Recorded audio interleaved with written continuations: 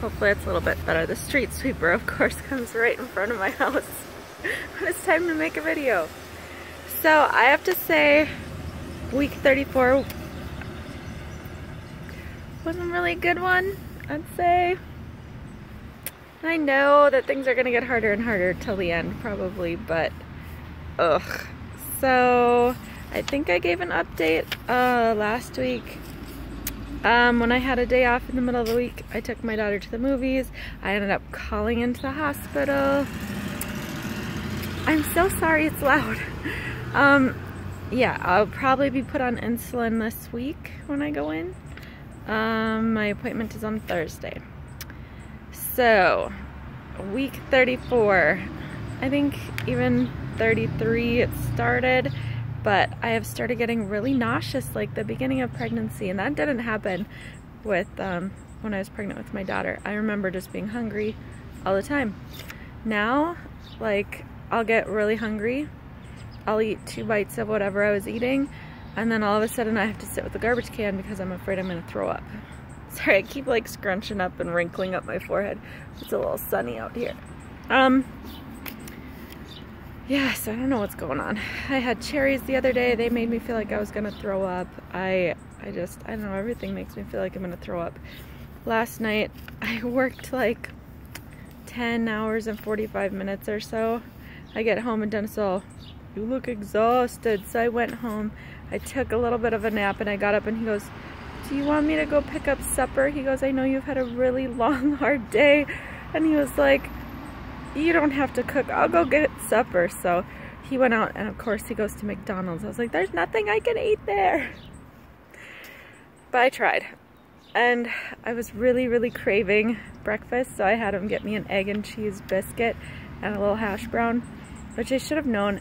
Like, anytime I try to eat those biscuits, like, they're delicious, but they make me feel really sick. So I ate maybe 3 bites, and all of a sudden I was like, "Callie, give me the garbage can." So it's just been kind of rough. And yes, sometimes I eat crap I shouldn't. Yes, absolutely. I'm pregnant and it's gonna happen.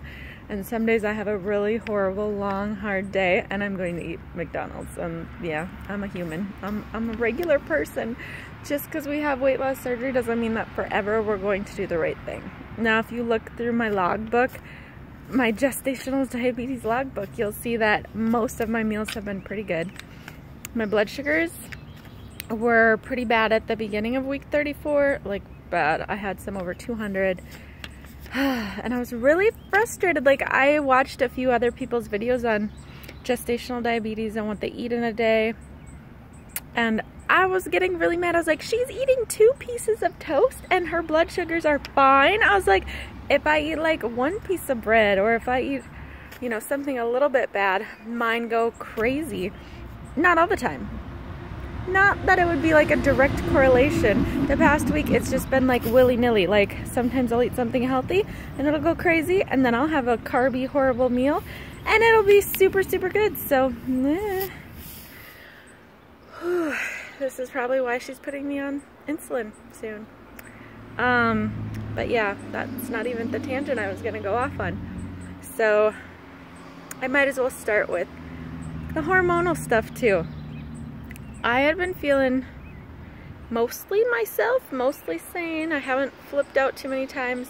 Me and Dennis almost never fight. Almost. We might like disagree on something, but it's calm and civil, and we go, well, I would rather do it this way, but if you really want to, then do that.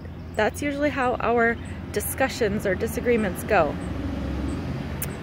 This weekend, I was trying to film a video on gestational diabetes and like what I eat in a day and testing my blood sugars, and like the middle of the day, we had a big old fight and it ruined the whole video, and I was like, I'm not even gonna make it anymore, I'm just done. So I'll just tell y'all what happened, because you're like a part of my family, and why not spill my guts to everybody. So I know that I'm a little OCD and I want everything to be done and I want things to be done right.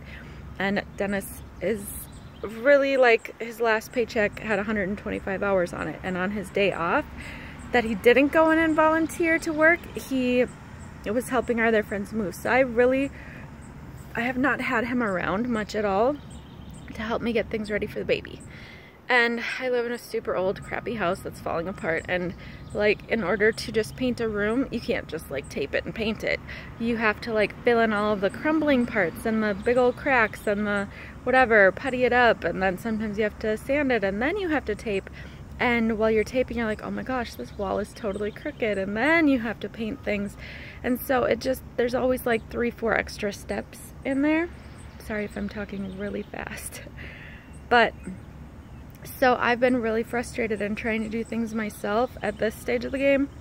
It's not working so well. Even to do laundry, like all of our bedrooms are on the second floor of the house.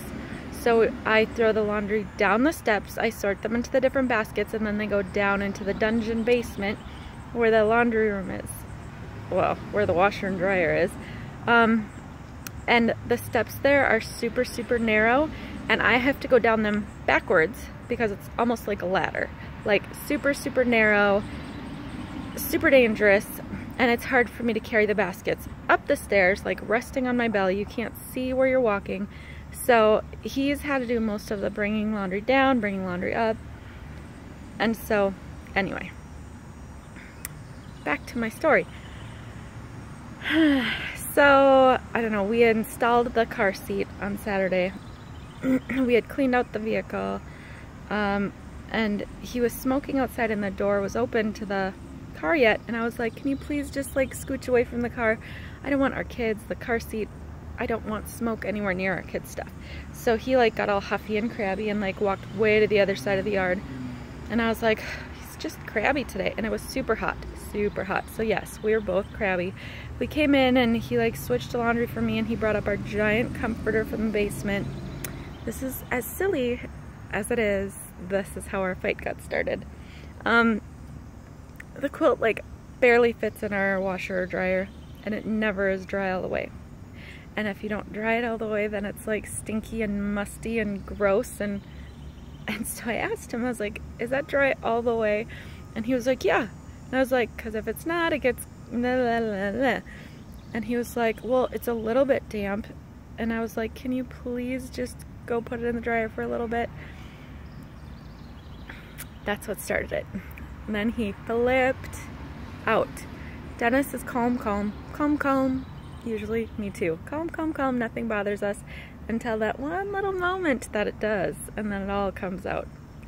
And he was like, I don't know why you have to be like this, blah, blah, blah. And he goes, everything has to be done just right. And I don't even know what was all said. A lot of things were said. And he was like, I don't even want to be here right now. He goes, I don't even want to be home. And I don't know, whatever was said. In my head, it was, he does not want to live here with me anymore. He does not love me. In my head, this is what's happening. I've had horrible relationships before, had a little PTSD. Sometimes things trigger my PTSD. Yeah, I've had to have like a restraining order against an ex before, like all kinds of bad things. Dennis is a wonderful man. Wonderful, wonderful. But nobody's going to say the right things all the time, do the right things all the time.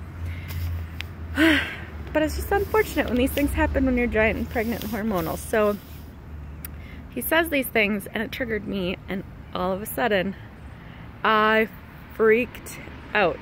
The pregnancy rage was real, let me tell you. Like, I was like, you are never home and I have to do everything myself and it's a little difficult. And I was like, so yeah, guess what? I hate living in this house too. And like, I just went off.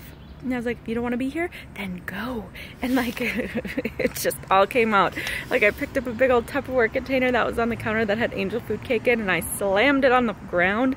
And I went upstairs just crying and crying and crying and crying. And I was like, it's weeks before I have my baby, my second baby with this man, and he's my husband, and he doesn't even love me. And I was like, just like, the places that my brain goes instantly are so bad and so negative, and it was just bad. So he comes up like a minute later and he's like, I'm sorry, and like he's rubbing my leg and rubbing my back and trying to kiss me, and I'm just like, like I wouldn't look at him. Like, I couldn't stop crying, and like he's up there for probably 10-15 minutes trying to make things better, and I was like talking to him a little bit, but I'm just so mad. So mad. Oh. I can laugh about it now, everything's fine. But like at the moment, I was just like, oh, he's like, I love you. And I was like, do you? Do you? Like, just losing my pregnant mind. That's about how that went. So eventually he like slinks out of the room. He's like, I'm just gonna go downstairs for a while. I love you. And so in my head, I'm all in my head, not telling him the things that I'm thinking. The whole, he doesn't love me, blah blah. Fine, I'll just put up with whatever I'm gonna put up with until I can't handle it anymore, and then I'm gonna leave. And I was like, I don't need him to help me with things. I can do everything myself, and I'll prove him. So I cleared off the bookshelf in our room and I moved it all by myself to my daughter's room. I picked up like all the books off her other bookshelf and I organized both of the shelves, and I was like lifting all this heavy stuff and moving everything, and I was getting more angry and more angry because I was doing it by myself. He came up once to go to the bathroom in the midst of this and he goes, do you want help? And I was like, no. And so he goes back downstairs, and then I'm really mad because he's not helping me, which I told him not to help me. And so I was like, I'm gonna go switch laundry all by myself. So I brought the laundry down to the basement.